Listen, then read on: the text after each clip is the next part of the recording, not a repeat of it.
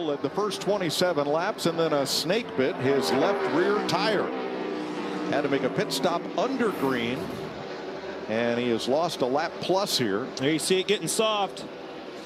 But I got to tell you, he was very efficient getting that thing back to pit road, getting on and off pit road, and minimizing the damage. Well, it couldn't have been a worse time to go. Either goes down the front straightaway. You see there, he slows down. Long time around there to pit road to get that tire change. But right now, only a lap down. On Fox, Kyle Busch. Whoa! That was big. Got loose off the corner. Had to get completely out of the gate. Oh, he's got right rear fire. Right rear down. Huge wreck. So Austin Cinder, or no, as Chastain hit him, turns Chase Elliott around in the wall. And totals Chase Elliott's car. Well, you saw it. He had a big time wiggle off of 4. That thing, it saw him get out of the gas. The flames came out of both sides. And then Chastain absolutely nails him on the front straightaway, turning into the 9. What a wreck.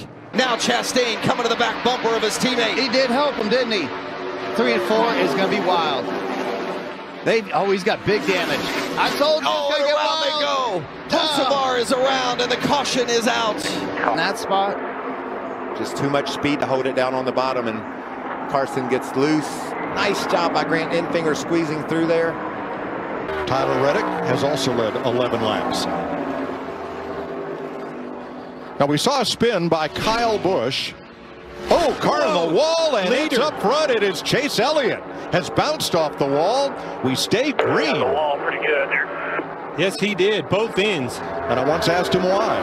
He says, because it don't hurt so bad when you hit it. Okay, and he's into it again. Might have a tire down now.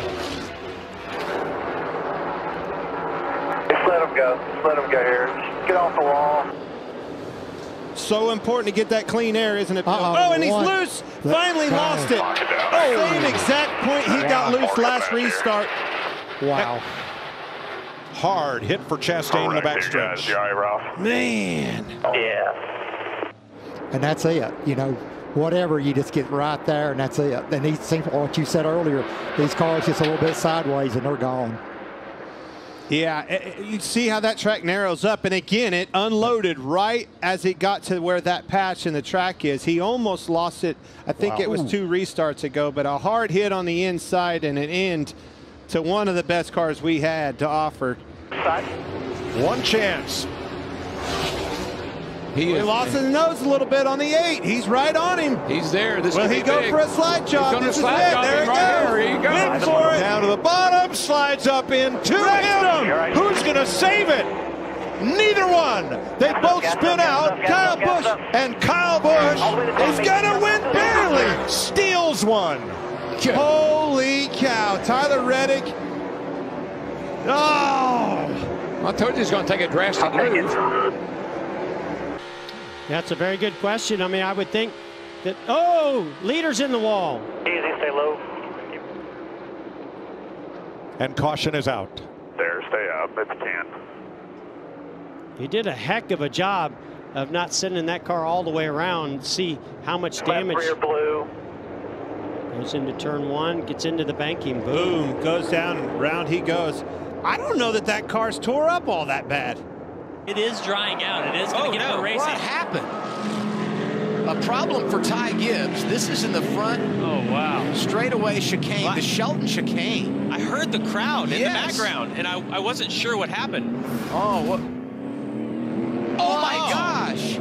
He just gets tagged by Jesse Awuji. What is he thinking? How does that happen? Yeah, we got to get another replay to see. Did the pace car pull out and slow him down pretty quickly in front of the field is the question. And Justin Allgaier back up top again. Oh, he's going to lose it. Barry sideways. Can he hang on? Oh. And look at this. Ty Gibbs, Nolan Ransom involved. Oh, my. 6th caution of the day, and some major players receiving damage in this one.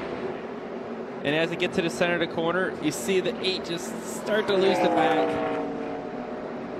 Byron did a good job missing him, and you see when they all move up behind him, they just get